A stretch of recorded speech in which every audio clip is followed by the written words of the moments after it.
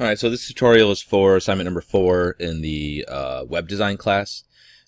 Basically, it's this one where you have to make a wireframe mockup for whatever your interest is. This is going to be the largest project we do. We're going to make a bootstrap website, but this is entirely just a graphic that you're going to produce and submit. Okay, so there's no actual HTML in this assignment. It's just to make that mock-up, right? That wireframe. So first thing you're going to need to do, obviously read this, but right off the bat, you want to download the grid because we're going to use that as a template to build up our bootstrap. Now this grid is actually for a different system, but it still will work the same way because it has pre-made 12 columns. So it's formatted similarly. So if you go to the 960 grid and click here, I should probably add a link down there. Click the big old download button, and you can save it, and then open that up, and then just do extract all, extract, close that out, and boom, there it is. Okay, so you just extract it, and we don't need any of these parts. All we need are the sketch sheet, or not the sketch sheets. As if you want to do it by hand, but we're not doing that. The templates. So I'm not going to require that you do it in Photoshop. I'm going to show you in Photoshop, but if you want to use Corel Draw or GIMP or Flash or one of these other things that you feel more comfortable with, go ahead and use those. But I would suggest Photoshop just because that's the most general. There's even one for InDesign. InDesign actually wouldn't be a bad choice either, but I'm going to go ahead and do Photoshop because more than likely it's probably the one you're probably going to be using. We're going to use the 12 column grid. Okay, so I'm just going to use this. So what I'm going to do is I'll just open it up. So just open it up, and it's going to pop open Photoshop. I'm going to pause it while Photoshop opens up. Well, that was a bit faster than I thought it would be. Anyway, so you can see what it has is it has these grids. It has these ruler lines already, these guidelines already drawn, and it's got this pink line. So I could turn that off, and I could go to view and turn off extras, and that'll get rid of those. But basically, it's just it put this in here, and turn extras back on, and it put these in here. And basically, it's just 12 columns with the gutter in between, which is the white space between each column. What this allows me to do is I can basically use these and snap my different boxes to each part of this. Okay. Good. We're good there. So now what I want to do is I'm going to make my web page, if you will, in this. First thing I would suggest doing is determining your colors. So a good way of doing that is I'm going to go here and, God, I don't remember what it's called. Let me just look up Adobe Color. CC. Should be good. So where are you? Color, Adobe Cooler. Okay. I'm just going to use this. You can see the site's right up here. It's color.adobe.com. Okay. And basically it'll allow you to create a color scheme using this stuff. So I would just suggest using something like this. And I'm just going to use it as my way. I'm going to go ahead and keep analogous. And I'm going to do mine more in this orange range. And then you can kind of wiggle these out and about. So let's just don't want it quite so colorful. It's a little too bright for me, so I'm just trying to, generally speaking, the more you go far from your primary color, so we're going to call this like my primary color, the more desaturated it needs to be in order to match, because you're going to see, well, it's not too bad, but it might not work quite as well. So we're just going to, and I'll just ignore actually some of these. I'm thinking maybe these 4 here are what I'm going to use. Okay. So now what I want you to do, once you have your colors, you can use this or you can just eyeball it or come up with something yourself. We're going to talk about color another time. I want you to put these colors in Photoshop. Just want you to make swatches, basically at the bottom here, so that we know what they are.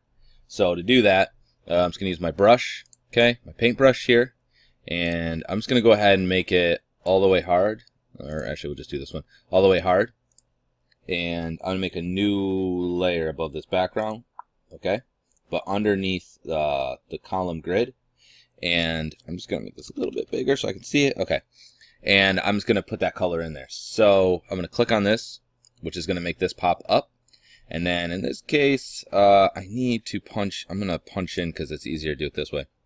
156, 250, actually, we'll just do this. I'm just going to copy this hex here. So I'm just going to Control C and go in here, and where's the hex? Right here. And I'm going to do Control V, and there's the color. Hit OK. And I'm just going to go like this. Okay. And actually, I'm going to name this layer colors so I know what they are.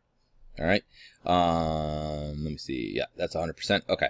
And I'm going to turn this off for right now too. So I'm going to have the splotch there, and I'm also going to write down the hex in there. So let me see. Consolus is fine.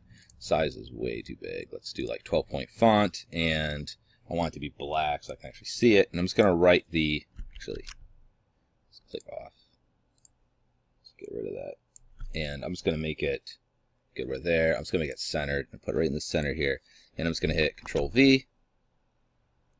I thought I still had that in there. Okay, let's try that again. Control C. Control V. There it goes. And I kind of don't like the size of that. It's a little too small. Let's try 18. That's a little better. Okay.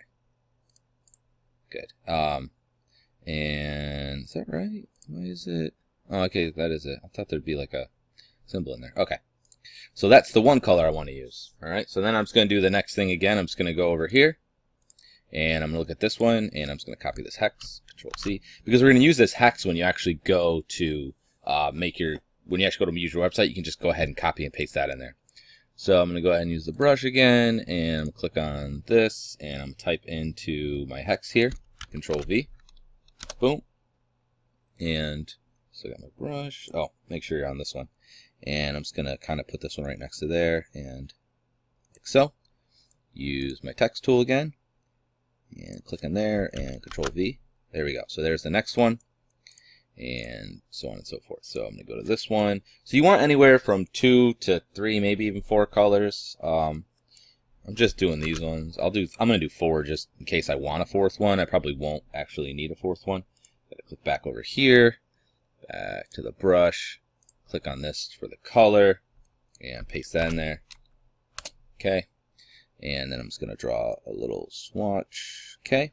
Go back to the type tool again, and make sure it's black so I can click right in the middle and hit Control V because that's still in my clipboard. And then I'm going to do one more.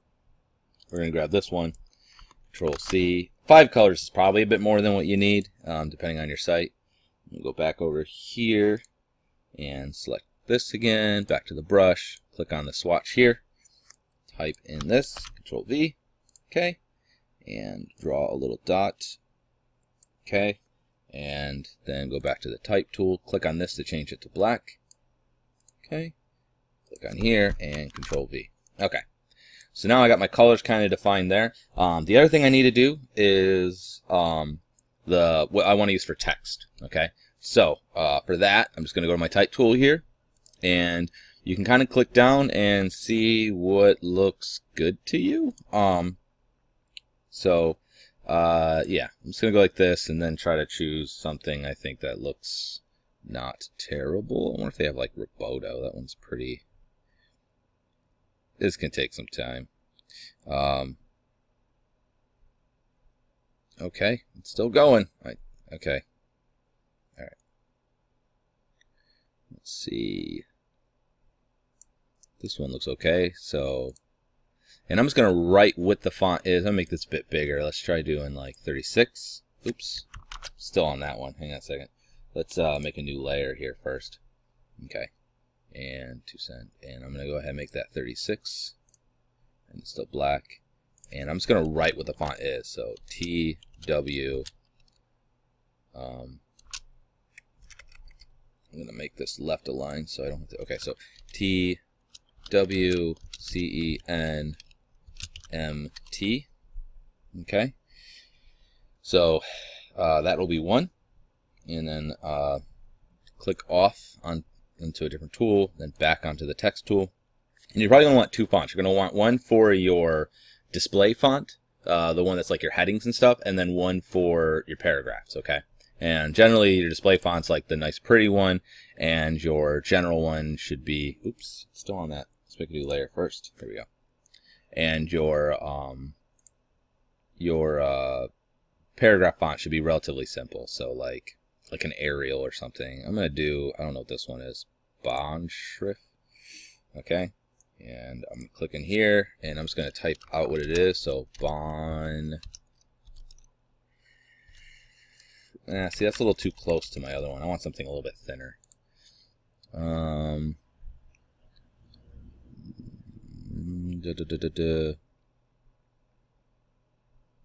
God, it's too. What's agency? Agents. Oh, you know why? Because it's actually stuck on bold right now. I didn't want bold. Regular. So agency. That's really hard to read. Not a big fan of that. God, I'm just gonna do Arial. I know it's not what you're supposed to do, but at least it'll work. I don't feel like spending all day. Oh, sorry. I should say Arial. All right. Good. So now I've got that and this. Okay, so this will be my kind of heading font, my display font, my title font, and this will be my paragraph as this Arial, and these are the colors I'm going to generally choose. Okay, so I'm going to do now, I'm going to pull this up here, and I'm going to click on this. I'm going to hold shift and click on this last one, all the ones in between, and I'm going to click on this folder to put them in a folder, and then not worry about that stupid thing. And I'm going to double click on there and rename it. I'm just going to call this colors fonts. Okay, colors fonts, and I just did a capital F for font, so it's camel case. Good, so that'll be my colors fonts section. Now, because if you look at the homework, one of the things that we wanted to do, I kind of got away from it here, is I want you to have a basic color scheme incorporated and that you label them, right? So RGB, hex, or HSL, which is what I did. And you should also have at least 2 custom fonts with the names included, which is what I just did. Okay. Now is to actually make the business here. Oops, not that. All right. So let's go ahead and start laying out how I want it to be. So by default, I'm gonna make a new layer up here, and I'm just gonna call this one, background. Background. And I'm gonna have the background be I don't know, I'm gonna go funky. I'm gonna go with this pink here. So I want that pink color. So what I can do is I can hit I to sample it, right? Click, or you go to the eyedropper tool here. So I got it sampled. And then we go to the paint bucket, and I have background here, and I'm just gonna paint, and there it is. Okay? And I'm actually gonna take these and put these above so I can still see it. So we got background here. That's my background. It's going to be a really bright pink. Let's turn this back on so I can kind of see it. You know what? That makes it kind of hard to see. So I'm going to choose a different one. Let's do I, and we'll do this one. Okay. And back to the paint bucket, and we'll paint it like that. All right. That way I can still see my stripes. These are probably a bit bright for what I want. All right. Now for the title, I'll use these this color here. So what I'm going to do is I'm going to take my type tool here. Okay. And I'm going to click on this. And I can just type in this number for the hex here. So it's E8604E again. Okay, so now I got that color. All right, so there's the color that I want for that. And then my title is supposed to be this TW, so I can just start citing TW MT. I don't see that one. Just do bold. There it is. Okay, and we'll make it, I don't know, 30 font, and then I'm just gonna put in like what I think should be like the banner up here, and I'm gonna skip in one, and I'm gonna click, and notice that it's snapping to these guys. So I'm gonna click and go like this, and I'm gonna say I want it to be up in here about this amount, and just I'm gonna write cone production, or no, actually it's supposed to be an interest, right? So we'll say video games, because that's what you guys all like.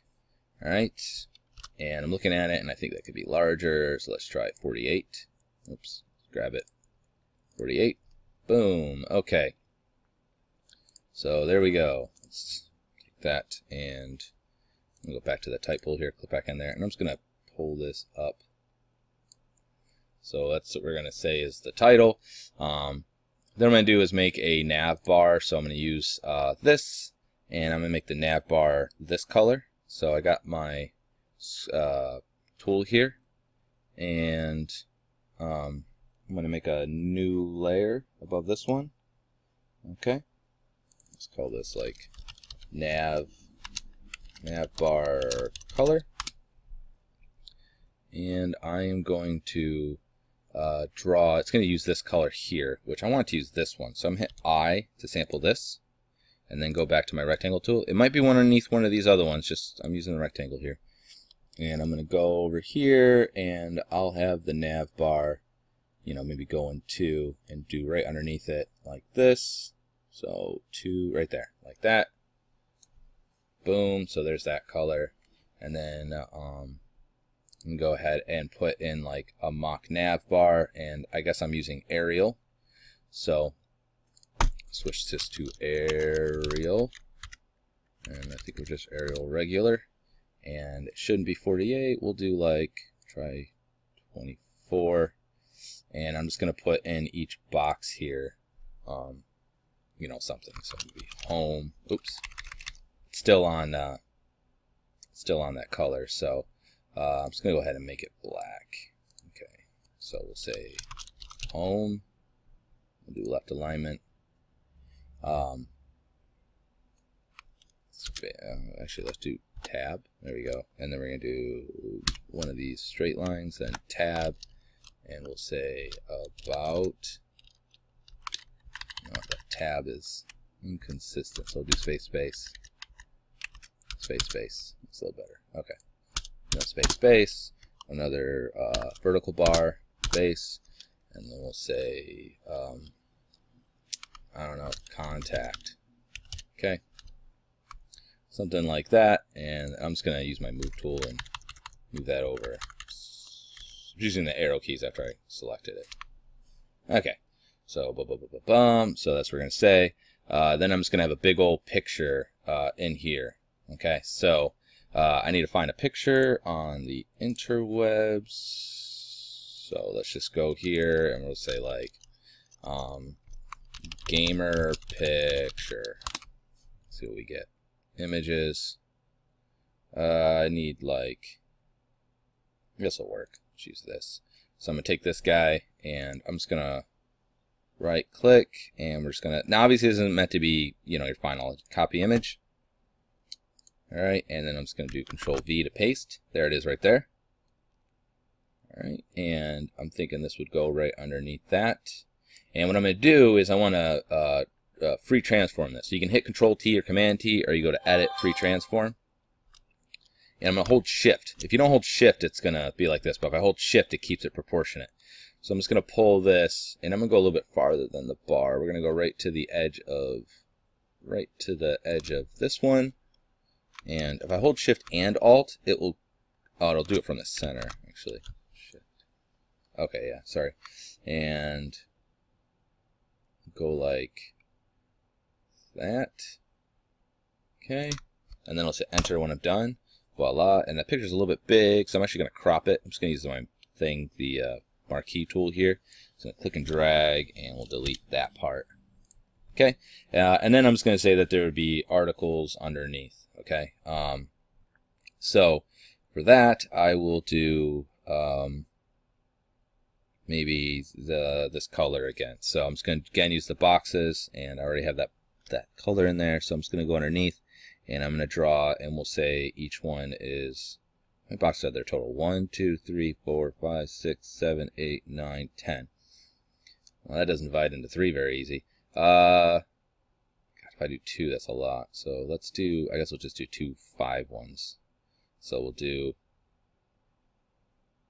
something like this. Yeah, we'll just do a 5er like that. And then I will do another one like this. Okay, good. And just to make sure they're exactly the same size, because if you look right now, see this one's a little bit taller. I'm just going to go again back to this. Have that selected. I'm going to hit Control T. And, oh, we're still in that picture. Oh, Oops, I should have switched layers for the under part. Oh well. Yeah, it's good enough for now. And then I'm just going to put in dummy text for what I want it to say here. Okay, so for that, I'm going to go to my text tool here, and it's got to go inside of this. Okay, but I need dummy text. So what I'm going to do is I'm going to use this, and I'm going to go to Lipsum. I think it's lipsum.com. Might be a U. That was not what I was hoping for. Lipsum. Yeah, lipsum.com. And I'm just going to go down here and say paragraphs, generate lorem ipsum. And it's going to generate this garbage stuff for me. And it's going to take a long time. Alright, that did great. Let's click on it again, just to have fun with it. Okay. And I'm just going to grab like 2 paragraphs worth, like this. I'm just going to Control C back here. And I'm going to click in here. Okay, and then I'm going to change this to, let's say, 12-point font, and it should still be Arial, and we'll keep it black. Fine. Control V, and there's some stuff there, and I'm going to do the same thing over here. Just to duplicate it, if you hover over it and hold Alt, I can click, and then I'm going to hold Shift to keep it snapped. I'm going to bring it over here, okay? And then they need titles, so I'm going to again use this, and then I was using this pink for my titles, so I guess we'll just use that again. So I'm going to hit click on this, and then actually, oops, and I got to change this first actually. So let's do TW, and then bold, and click on this, and I'm just going to type in the hex code, which was E8604E. Okay, crap. It's starting to put it there. So we're going to make a new layer first. There you go. And I'm just going to do it this way instead. I'm going to click on that, then hit T for the text tool, and it will use the color that's in the foreground instead of manually typing it. Okay. And then I'll just draw a thing in here, and we'll just say title. Oops, that's way too small. Let's make this bigger. Oops, not that one. This one. And do 30. Just say title. Okay. And then I'm just going to hold Alt and bring that over here. Like that. So now I have 2 of them. And that's a sort of mock-up of a general thing. But basically you just want to draw everything into these boxes. And you want to keep the gutters free. You can go across the gutter, but you can't end in a gutter. So what I mean by that is if we take, like, let's say this one, right? And I free transform it. I can't end it here. Okay? It has to end here. Now I can end it all the way to the end here, and I can end it here, but you can't end it in any one of these inside pieces. Okay? So it has to go all the way to the edge of each one of those. These are the gutters, so this little space in between. Alright? But something like this should suffice, so I could put like a logo up there or something. This is just a real generic looking thing, but you get kind of the idea. Main thing to do is to make sure you create some sort of color scheme, and even though the colors aren't exactly the nicest looking, they all match. So create a color scheme, write down what the hex codes are, decide on 2 fonts, one like display font and one paragraph style font, for blocks of text, which apparently I did this wrong. So you can see right here I accidentally left that one as not good. I don't understand why. Yeah, that shouldn't be there. So let's take that and make sure that's Arial. Arial regular. There we go. I don't know why that got switched. Okay. So you have 2 of these. You don't have to have 2. You can lay it out however you want. But draw everything into boxes, basically. And what you think the site would look like. And then put in dummy text. I mean, you can write stuff in here if you want, because then you can copy and paste it into your actual thing. Put in dummy images. And that sort of thing. Okay, so I would spend a lot more time on this. I'm just trying to give you a rough idea of how to do it. If you run into any problems or questions or anything like that, just shoot me an email.